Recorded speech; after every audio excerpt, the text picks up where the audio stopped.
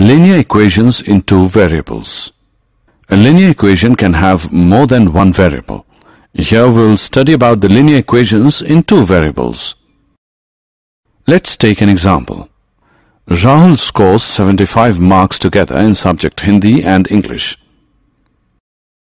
Now how can we express this information in the form of an equation?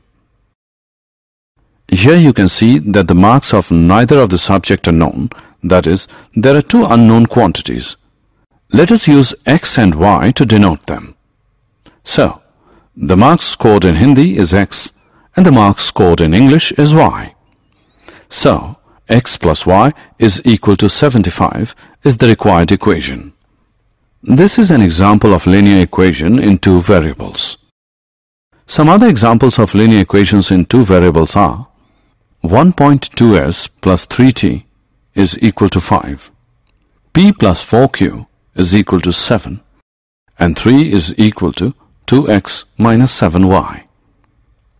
We can put these equations in the form 1.2s plus 3t minus 5 is equal to 0, p plus 4q minus 7 is 0, and 2x minus 7y minus 3 is 0 respectively.